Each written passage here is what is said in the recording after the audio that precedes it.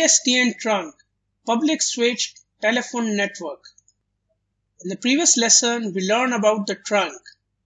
Trunk we use whenever we want to make a calls outside from our system and we want to receive the incoming call.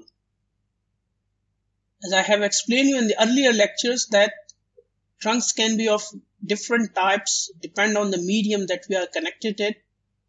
For example, Pstn is one of them. Connecting Pstn trunk lines to a standard computer server. In order to connect the Pstn trunk lines to the standard computer server, we will require the interfacing card. In this course, we are using the DGM A4 series analog card with a single FXO. Before we do that, let me add one more term called DHARI. That stands for DGM Asterisk Hardware Device Interface. In the older version of Asterisk, it was known as Zaptel, and then with the version of Asterisk 1.6, it is being renamed to DHARI. What it is? It is a kind of a driver that establishes communication between Linux kernel and Asterisk or Elastic system. It is some kind of a device driver, I would say better.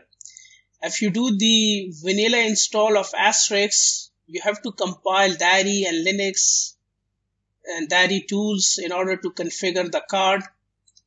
But in Elastic system, the DHARI is pre-installed. So you don't need to require anything, any configurations. It is pre-installed. All you need to is to insert the card and then click on the configuration. I will show you how to configure the card and graphical mode or and web GUI. So let's see that.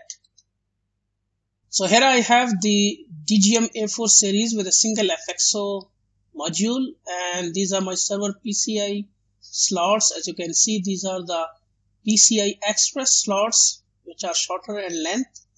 And before you buy the card, make sure that you have the correct PCI slots available. So I have just installed this one into the one of the available PCI Express slots, as you can see. And this is just the back side of the card where you can see RJ11 ports.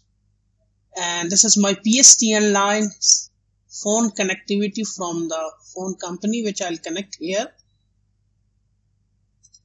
And here I'll turn on my Elastic server. Make sure whenever you are installing the PCI card, your server should be turned off. And here you can see the port status.